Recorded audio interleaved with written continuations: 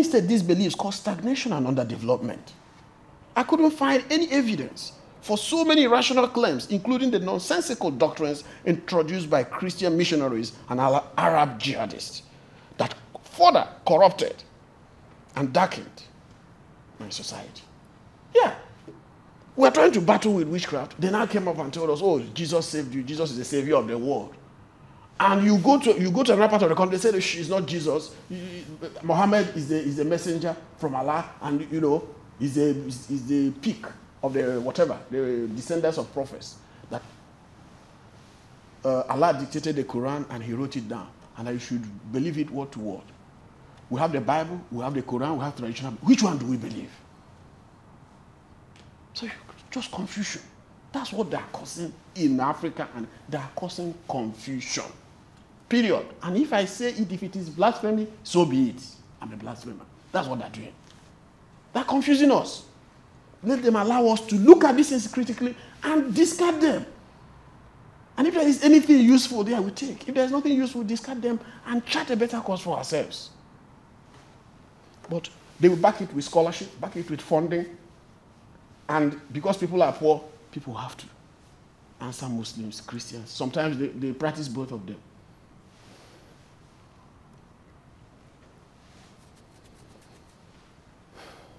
Yes, I began to question them. And of course, they started crumbling like a pack of cards, like a piece of wax on a hot iron. These superstitious, dogmatic beliefs, which have held my people hostage, started melting away on the furnace of critical examination and rational inquiry. Now I ask them, they say, the Holy Land. Christians will tell you, oh, Jerusalem is the Holy Land. Muslim will tell you, Mecca is which one is the Holy Land? Oh, okay, fine, we have Holy Lands. Okay, in between Saudi Arabia and Israel is what? Unholy land? Yes. If this one is holy, then that means that other ones are what? They're unholy. Then how do you know the Holy Land? The boundary. If you look at the map, can you know the difference between the Holy Land and unholy land? So what does this thing mean? And when you ask questions, you don't even get answers. In fact, people don't even allow you to ask the question. But we'll keep asking the question, because there must be an answer somewhere. So friends, I started from doubting, I started seeing some light.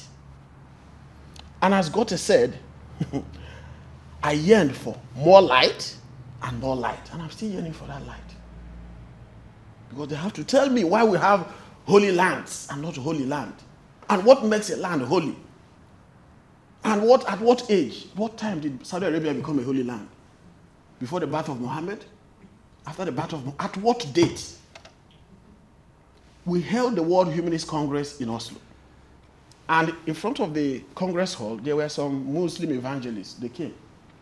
So they were trying to preach to us and convert us. I think it was a difficult job. I mean, if I were them, I would not advise them to go there.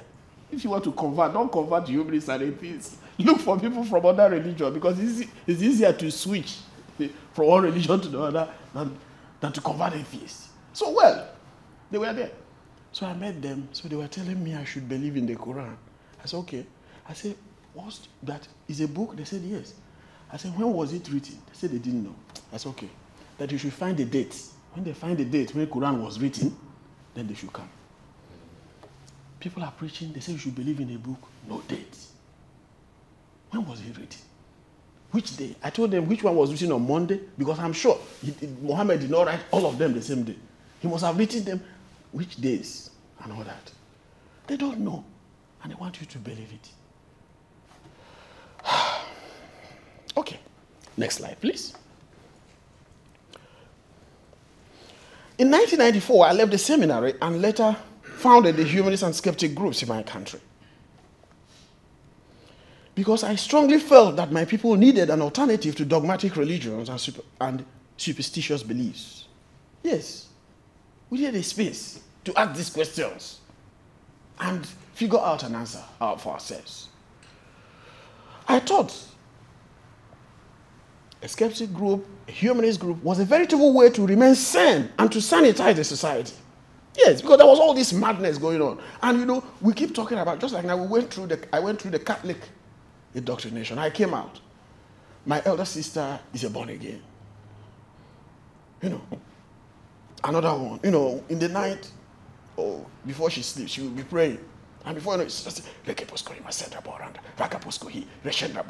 said, what is this? He said, speaking in tongues. Which tongue? which tongue? He said, I'm speaking in tongues. That is heavenly language. And you listen, you know, you just need to, you know, check your tongue a bit. Everybody can speak in tongues. Do you see it? I said, I was trying to comprehend the other one. They now brought the Pentecostal born again speaking in tongues thing. So, additional confusion. So, friends, I felt that was a meaningful way to contribute to the cause of enlightenment and intellectual awakening of my people from a dogmatic slumber. Yes. Because I would like a situation whereby I challenge people. I try them. Are you sure? Are you sure you are not either drunk or asleep? You believe this thing?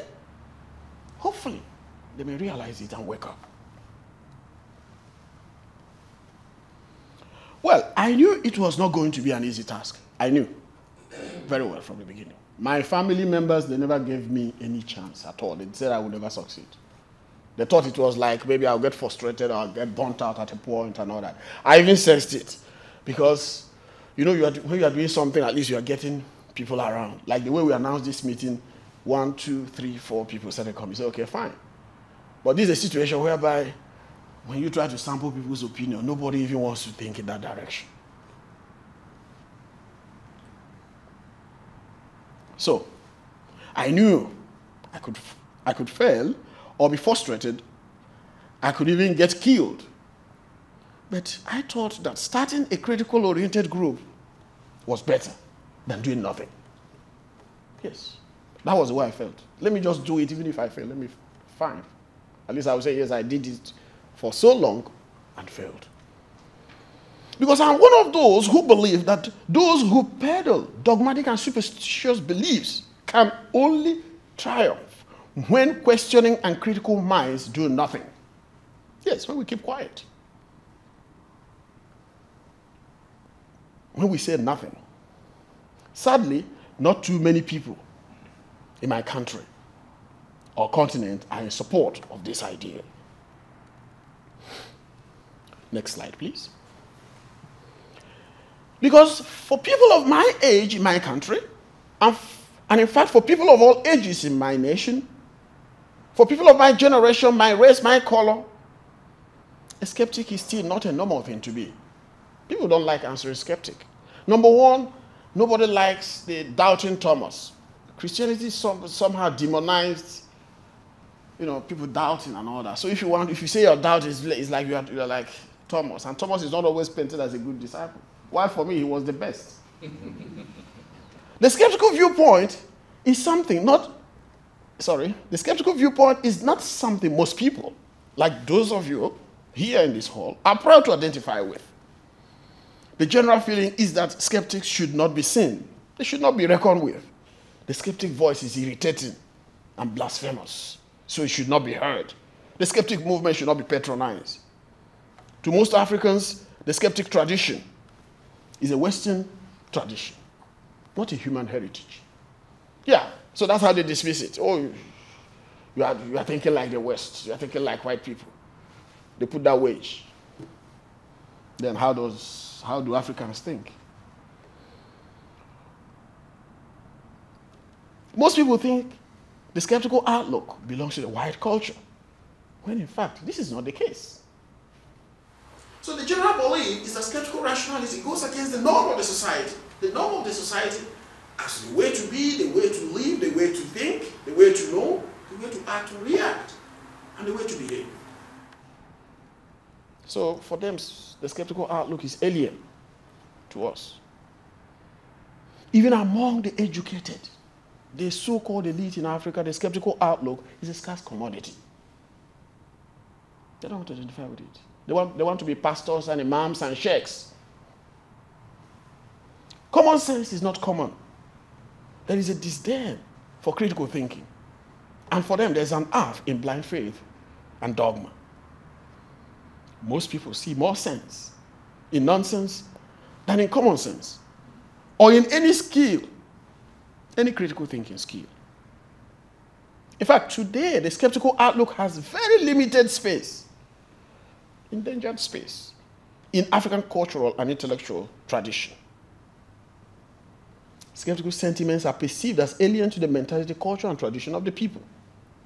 The skeptical outlook is seen as being of no good, of no use, and of no benefit. Yeah, why be a skeptic? What is the use? Of what use is it? You are a naysayer. You say no to everything. Somebody called me one day on phone. He said, you are always against this, against death penalty, against this, against that same thing, against everything. You know, that is like everything I'm against and all that.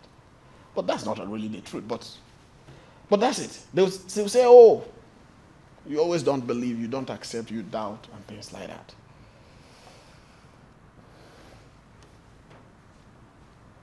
But friends, this is the reason why today we have few and fledgling skeptic rationalist groups in Africa. But that has not diminished the promises of the skeptical outlook. That has not dimmed the potentials for rationalism in the region.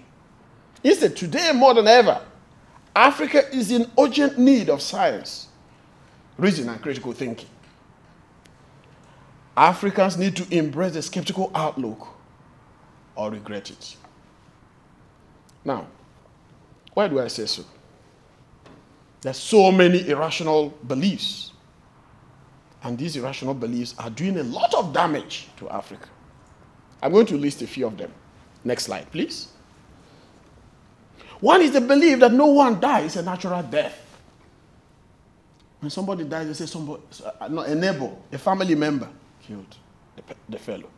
Often women are accused of killing their husbands and are subjected to inhuman and degrading treatment in the name of widowhood rights. They have this thing that when somebody's husband dies, you have to wear black, you have to shave your hair, you have to go on barefooted and things like that. And if it's suspected that you are the one that killed your husband, worse for you. Sometimes they will tell you to go and sleep with the corpse and all that. Another belief is that dead people are believed to have ghosts which hover around the family and community to haunt the living. There have been cases where there have been cases where bodies of such ghosts are exhumed and burnt. That this man has refused to settle down in the grave. He keeps hovering around. People will go and exhume the body and burn it, just to make sure that he dies or she dies finally. That is the belief. And they will do some rituals around it. What is it? You know, just like now, when somebody dies, you have the memory is still there. You can always imagine seeing the person and things like that. Or you can dream and see the person. The worst, they will say the person has not died, the person is still hovering. And there's need to make sure the person has died properly. They will go and exhume the body and burn the body. People believe that death is not the end of life and that through some rituals people can talk to and communicate with the dead, the ancestors. There's also the belief that human beings can turn to animals or insects or reptiles to harm others, particularly at night, not during the day. Such suspected individuals are called witches and wizards. That's it. You are suspected to be moving around in the night. You're a witch, you're a wizard. And people can kill you. Nothing happens. The police will not come because they don't want to be involved in witchcraft cases. The witch will remain where it is. So that's it. People believe that ritual sacrifice of animals and sometimes humans can be used to appease the gods, whoever they are, whatever they are. It is believed that ritual sacrifice is more effective when human body parts are used. Yes.